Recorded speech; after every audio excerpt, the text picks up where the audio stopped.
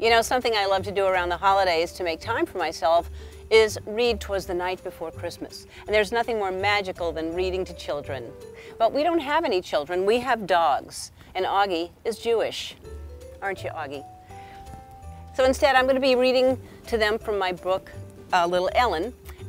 So let's see how they enjoy that. Oh, please don't. Please. It's so rude. Let's try that again. No, no. Let's not do that. No. That's only at parties. Why's the cat got your tongue? Who's this nick of time?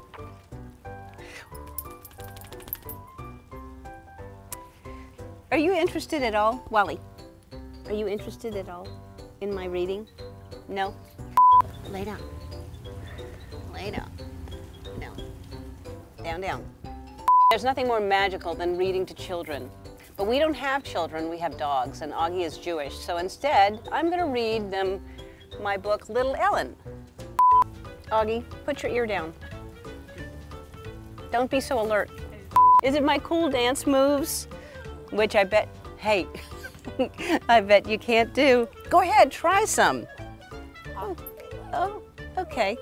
All right, you gonna go try some dance moves? He's gonna go try some dance moves. You guys, hey, nope, don't do that.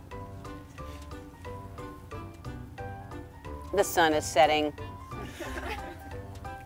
I swear to God, every time we shoot, Oprah's doing something at her house. Got a little itch? Let me get it. I'll get it. I'll get it. There you go. Okay, now you can relax and listen. I'm 7 years old. What truly makes me... You can get Little Ellen on Amazon, Penguin, Random House, or anywhere you like to buy things on the internet, probably. Who do you think we are, that we have dogs that would sit and listen to me read?